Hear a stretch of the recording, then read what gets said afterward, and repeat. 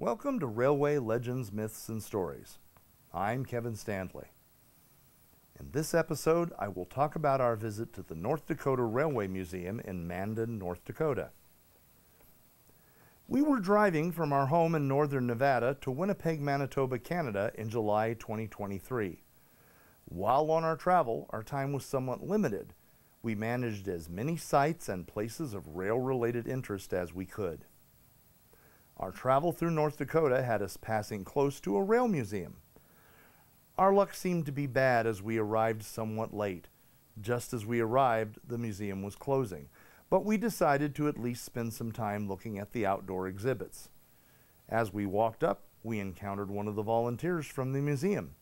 After explaining how far we had come and our limited time, he took us on a personalized tour of the museum. While it is a relatively small museum, it was well laid out and cheerful. Most of the artifacts are in the form of old rail equipment reflecting this area of the country. We found many of them unique and very interesting. One bit of old rail equipment that took Lisa's eye was this small locomotive. Engines like this are often called dinkies. Our best information says this diminutive locomotive was built in 1962 and weighs about 16 tons. It was used by the Burlington Northern Railroad as a yard mule at Glendive, Montana up till 1986.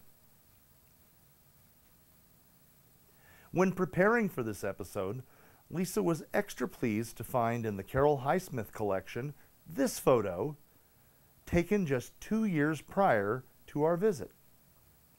While museums like this let you see many interesting items, they are also most helpful in showcasing the history and how things developed.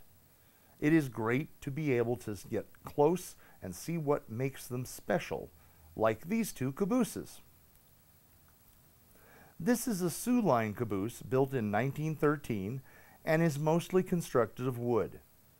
Clearly, this is the typical little red caboose, and what is usually brought to mind by the word caboose. In contrast, this Burlington Northern caboose built in 1954 is all metal. In the later era of rail, cabooses were made of steel so as to be very strong.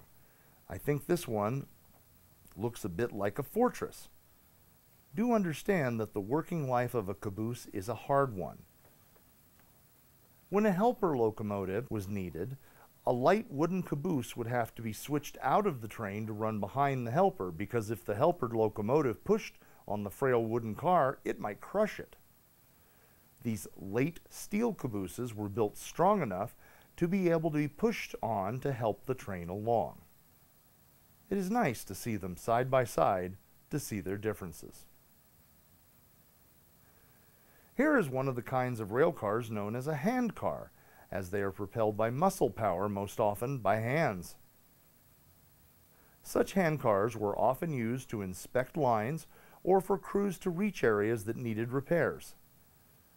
This Sheffield No. 1 velocipede, built by Fairbanks Morse over 100 years ago, was operated by moving the double T-shaped handle that is pulled back and pushed forth. Lower down you can see where the legs rest and also pushed together. Well, it was faster than walking. This display is of what a station office might look like. This station agent appears to be busy at work.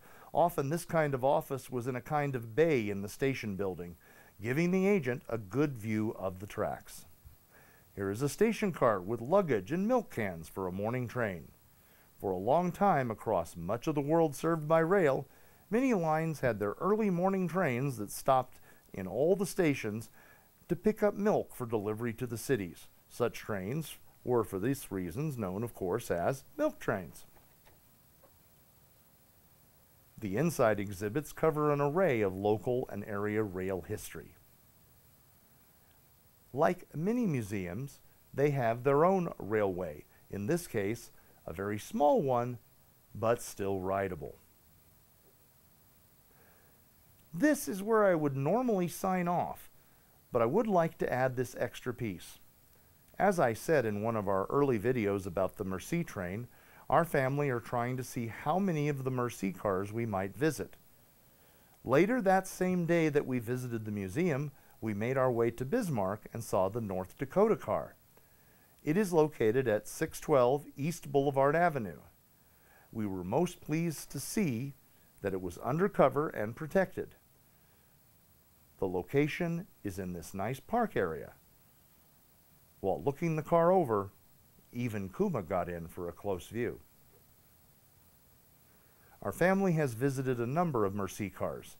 So far to date, they are the cars in Nevada, Utah, Wyoming, and now we can add our fourth car in North Dakota.